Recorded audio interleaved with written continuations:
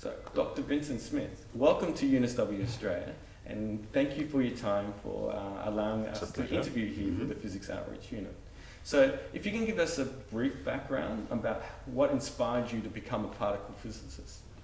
That's actually a difficult question because in my final year as an undergraduate, I didn't really know where to go, even whether to continue in research or perhaps get a job in industry.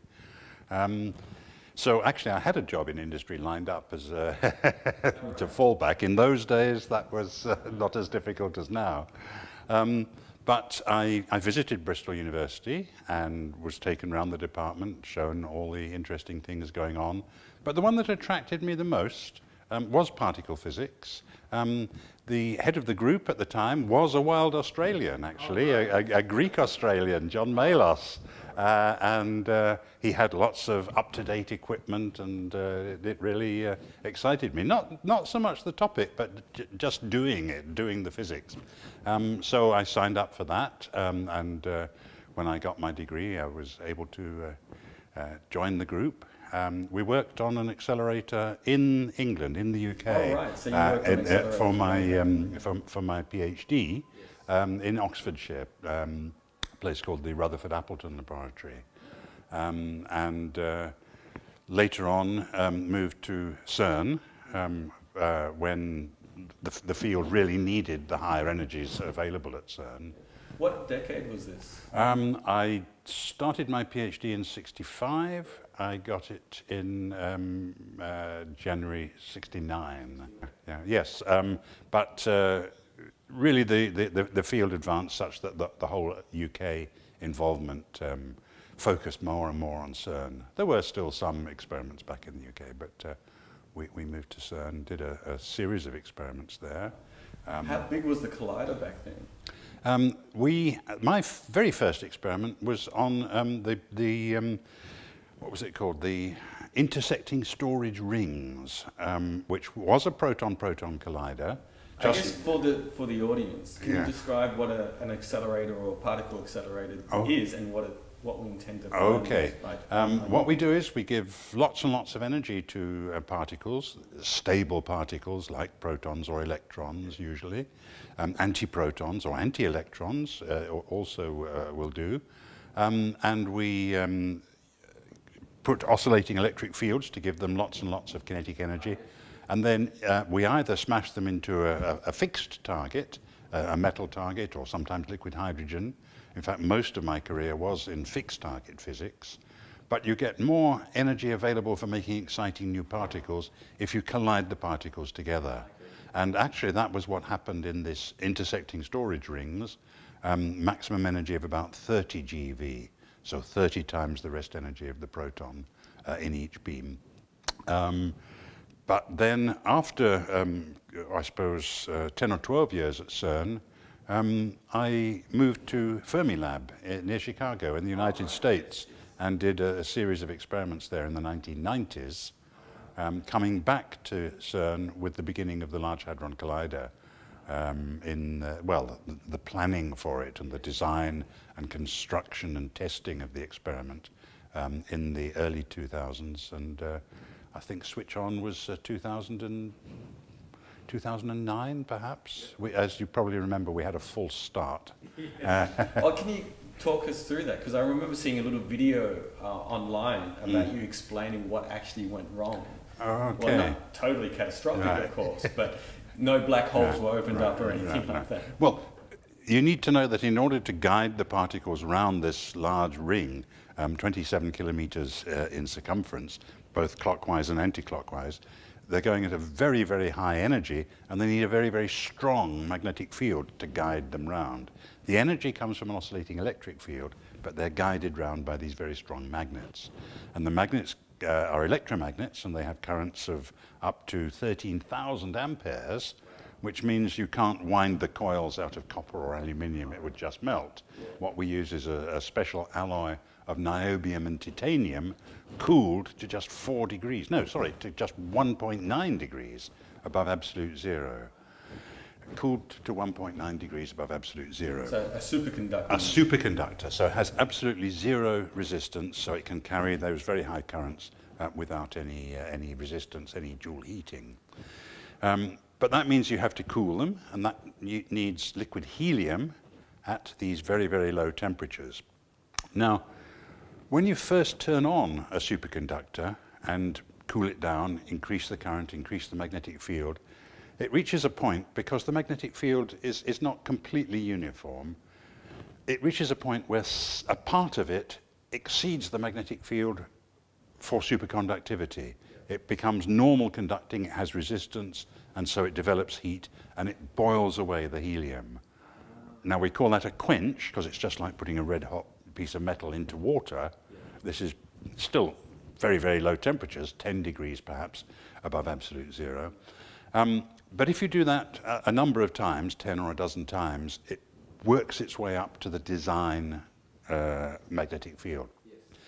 Now, we were in a hurry to put the LHC together, and so not all of the magnets had that, those series of steps of quenches, training as we call it. They weren't all trained to the right magnetic field. And so there was a small problem. They had to replace a transformer. This was about 2 weeks after they'd turned it on. They had to replace a transformer, so they knew there would be no beam for 48 hours. So they took the opportunity to train this section of magnets up to nearer to the operating value. And they had a quench, which was part of the normal operation of training the magnets.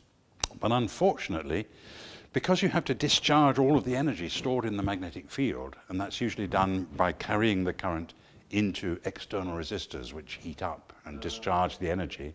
In this case, the electrical contact was faulty. And so the quench boiled away the helium. The stored energy in each magnet is about the same as 2 kilograms of TNT. So it didn't blow up the magnet in that sense, but it certainly boiled away in a flash all of this, all of the helium in the magnet. So it filled the tunnel to an overpressure of 4 atmospheres, blew the doors off their hinges, blew the magnets off the stands.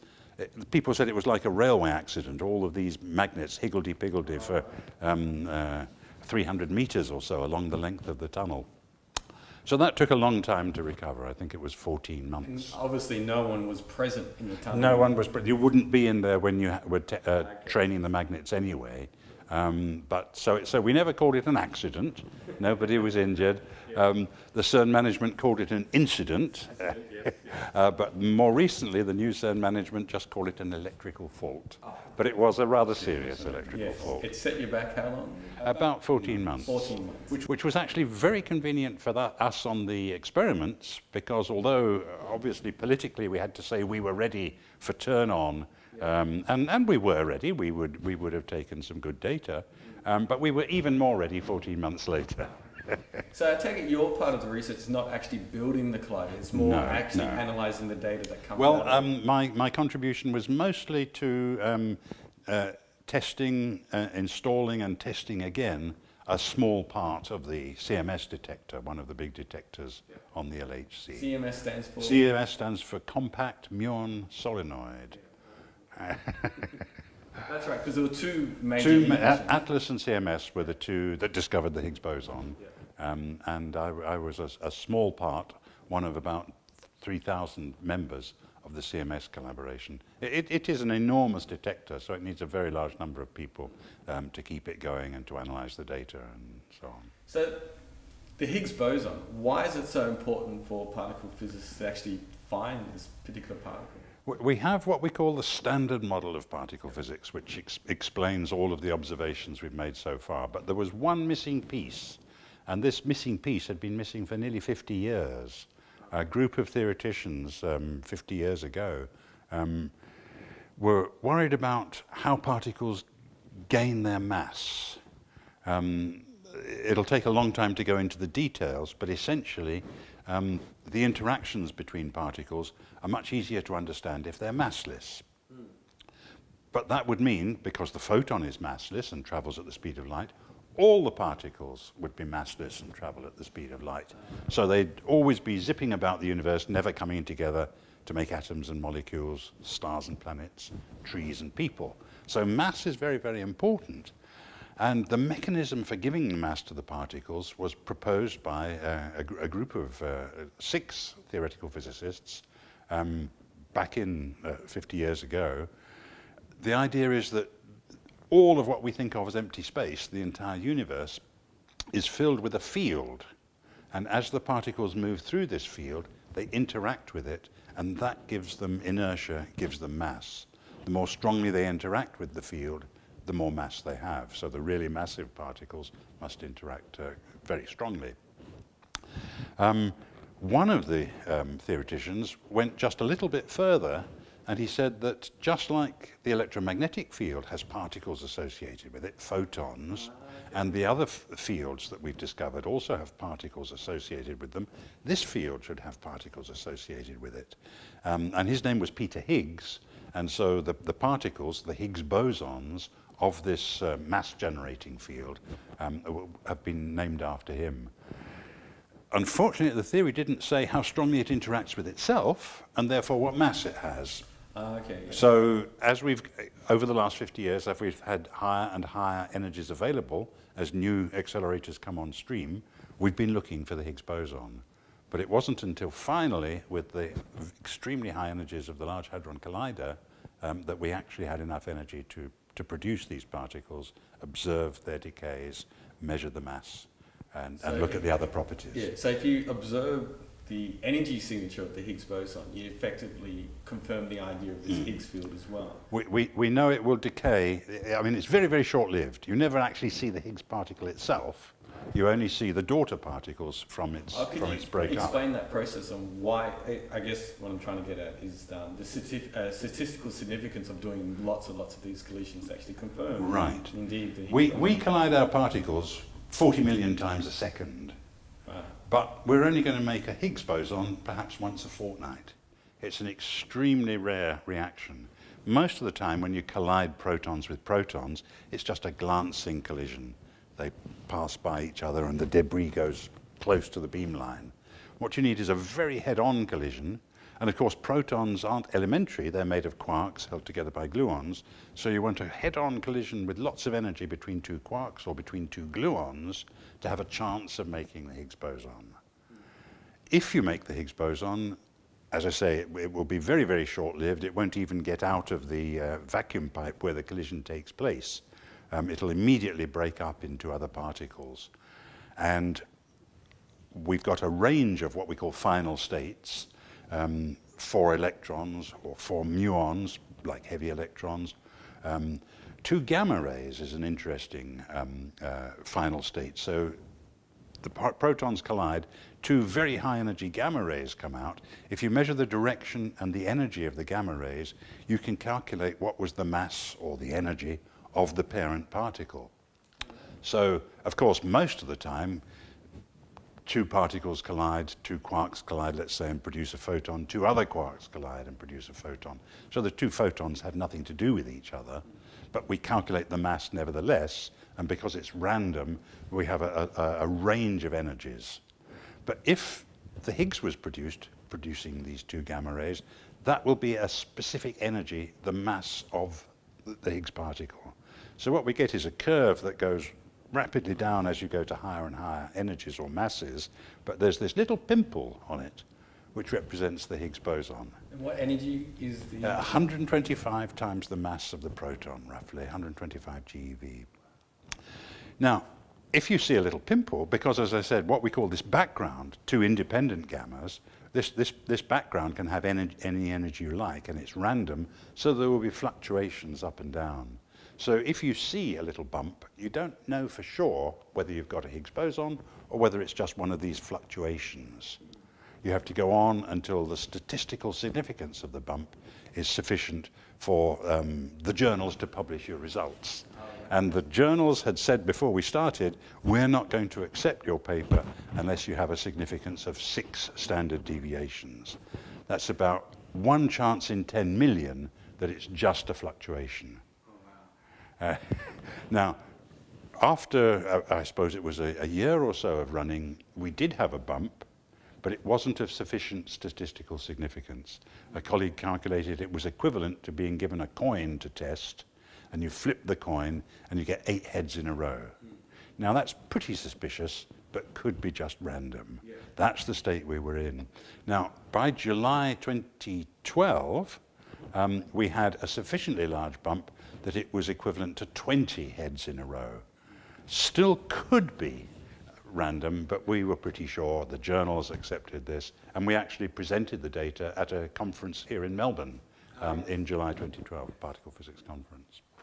So we see it not only in the gamma-gamma decay, but we also see it in 4 electrons, 4 muons.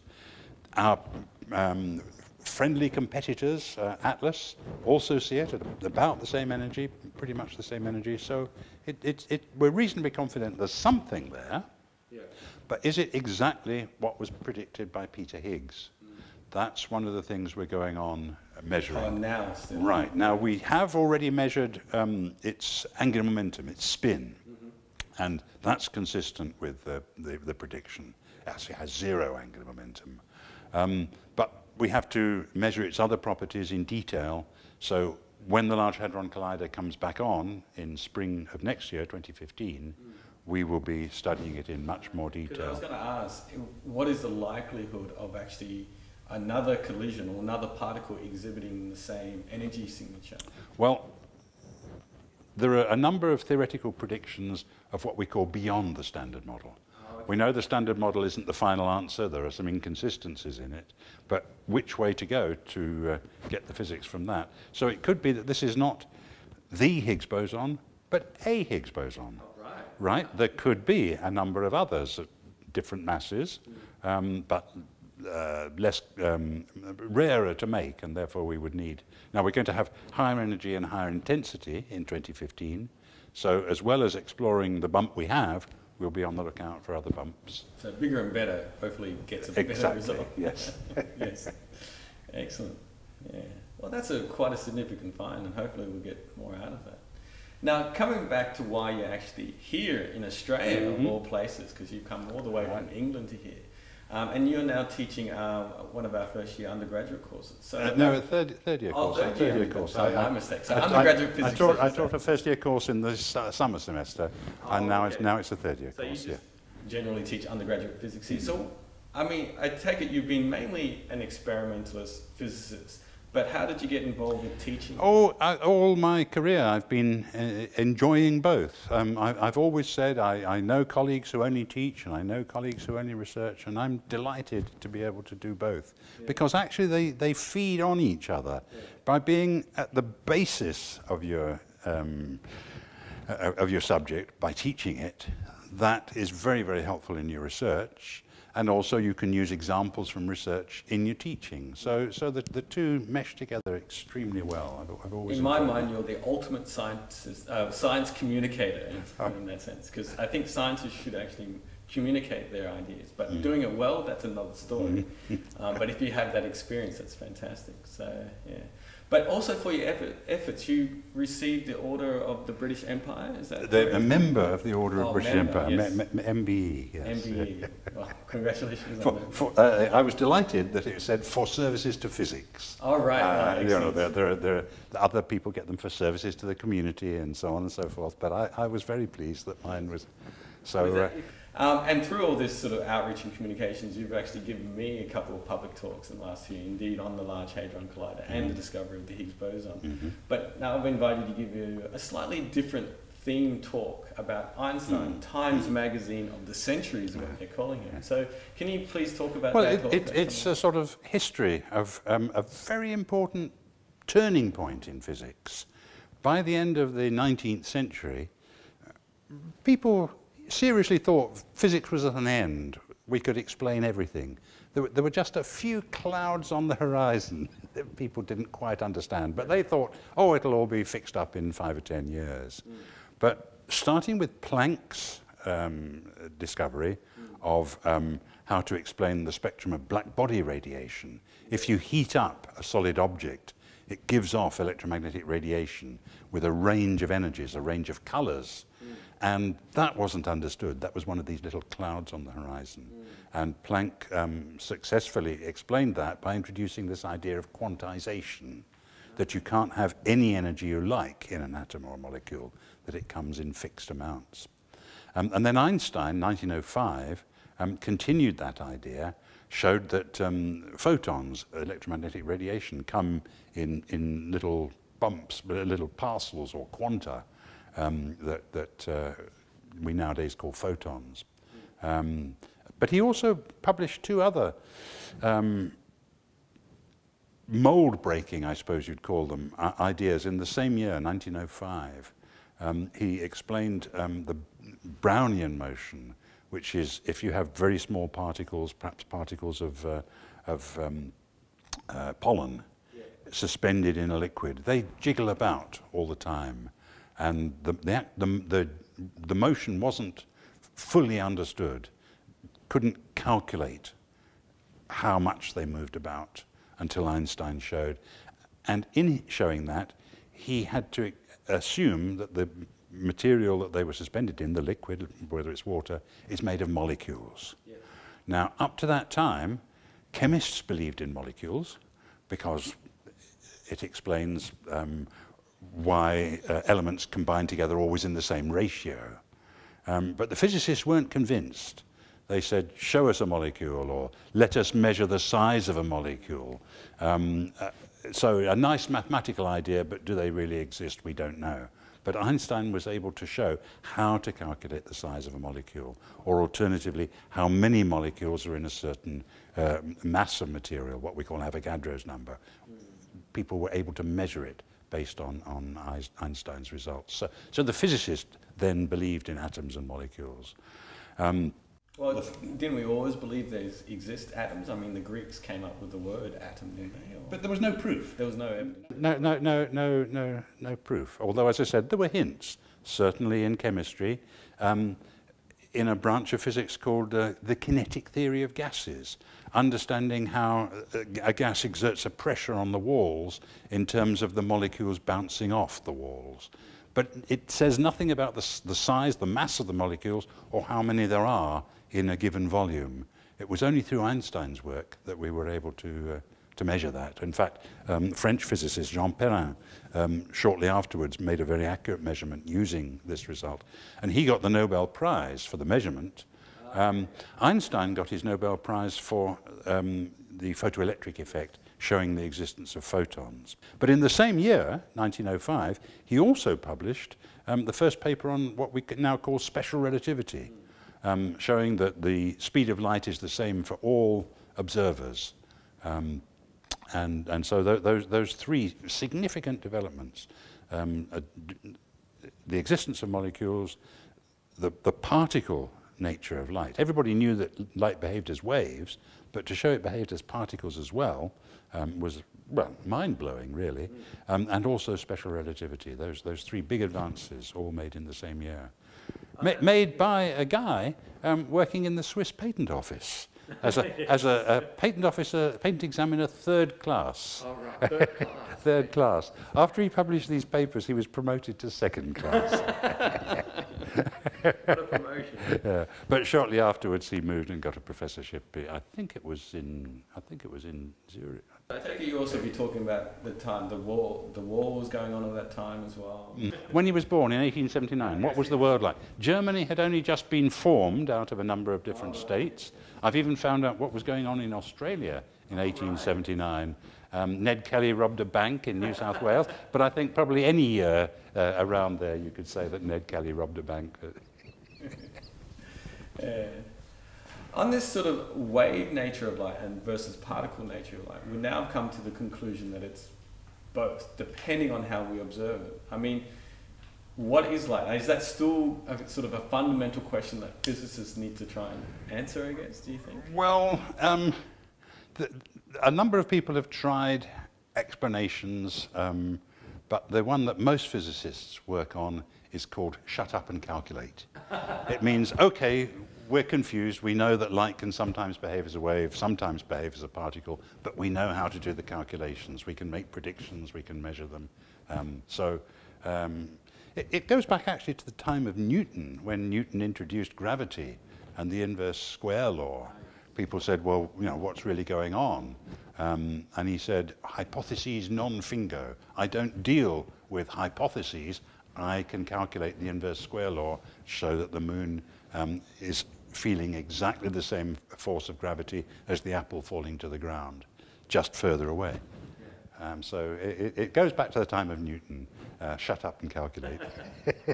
But surely there will come a time when you can't calculate anymore. We've sort of exhausted all calculations, that we have to rethink what is actually... Yes, I mean, I think the problem is trying to explain the microscopic world in terms of everyday particles and waves. That's why I like to say it isn't a particle, it isn't a wave, it's light, it's photons. It's a different thing altogether. It's a different thing, yes, and other things behave in the same way, so all particles behave both as waves and as particles. In fact, we shouldn't really call them particles. The classical particle, of course, is a point-like object at a particular point in space, whereas a wave spreads out over all space. We should call our subject not elementary particle physics, but elementary wavical physics. But everybody would laugh at us. Yeah. So we actually redefine the word particle to mean these strange objects that can that can show both behaviors. Yeah. Very fascinating stuff. So, well, thank you very much, Dr. Vincent Smith, for your time in having you here, and also looking forward to your public talk on Friday, May 23rd of 2014. Thank you very much. My pleasure.